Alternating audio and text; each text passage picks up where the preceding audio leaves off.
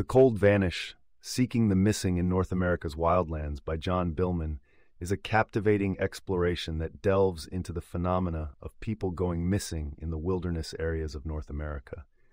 It weaves together investigative journalism, gripping narratives of real-life disappearances, and thought-provoking analysis about why these cases often remain unsolved. At the heart of the book is the poignant story of Randy Morganson, a seasoned backcountry ranger in California's Sierra Nevada who mysteriously vanished in the summer of 1996. As Billman delves into Morganson's case, his narrative becomes a central thread that ties together various aspects examined throughout the book. Morganson's disappearance sparked one of the largest search and rescue missions at the time. Yet despite extensive efforts, it took 5 years before his remains were accidentally found, providing some closure, but leaving many questions unanswered. Billman explores the struggles and complexities involved in search and rescue operations in vast, rugged landscapes, highlighting the limits of human and technological resources. He introduces readers to organizations like the National Park Service and local rescue teams who face enormous challenges when searching for the missing. However, as the book unfolds, it becomes evident that the lack of centralized databases and standardized protocols across different jurisdictions exacerbates these challenges. One of the book's central themes is the sheer scale of the wilderness.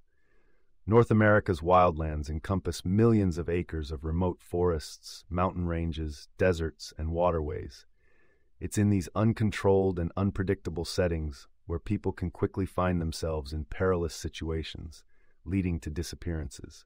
Billman presents several cases, each demonstrating different ways people can vanish without a trace, from getting lost to potentially more sinister circumstances like foul play or animal attacks. Billman personalizes the narrative by including stories of individuals who have chosen to live off the grid, or those deeply connected to the wilderness, yet disappeared under mysterious circumstances.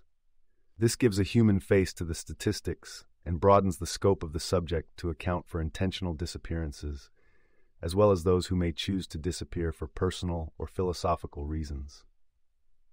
While exploring the collective fear and fascination with the unknown, Billman introduces the concept of the cold vanish, where individuals vanish into the wilderness, leaving behind no clues as to their whereabouts. He delves into various theories and legends, such as the notion of wilderness ghosts, people who disappear and remain ghosts in the landscape, their fates forever unknown. The role of the internet in perpetuating and solving wilderness disappearances is also examined. Online communities of amateur sleuths and interested onlookers often emerge around cases, speculating and contributing ideas, sometimes even attempting to solve these mysteries themselves. While this can potentially aid in gathering information, it also can lead to misinformation and distraction from the core efforts to find the missing.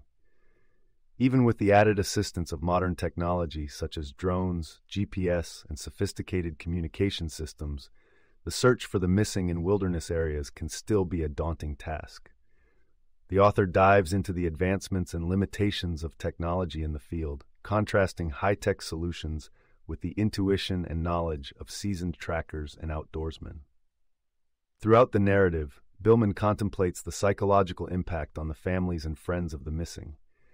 He illustrates how hope and despair alternate as time passes without answers, and how for some, the wilderness becomes a place of haunting beauty, haunted by the memories of the lost.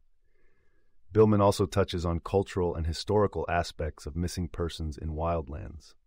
He discusses the relationship between indigenous peoples and the land, and how indigenous knowledge systems might offer different perspectives on understanding the wilderness and its dangers. Furthermore, the book addresses the topic of how search efforts for missing people are influenced by class, race, and gender. Billman makes it clear that not all who vanish are treated equally, and societal biases often determine the resources allocated to different cases and how they are prioritized. This underscores the uncomfortable truth that some lives are valued more than others when it comes to media attention and search efforts. With The Cold Vanish, Billman does not only share gripping human stories, he also raises poignant questions about our relationship with nature. He wonders whether the wilderness is indeed reclaiming its own, whether there is something fundamentally incomprehensible about these wild places that humankind can never fully tame nor understand. In the end, the book is less about finding definitive answers and more about comprehension and acceptance of the unknown. It is a meditation on the profound resilience of human beings when faced with the vast, indifferent beauty of nature, but also a stark reminder of our vulnerability. Billman's narrative leaves readers with an enduring sense of the wilderness, a place of unspeakable wonder and, sometimes, unsolvable mysteries.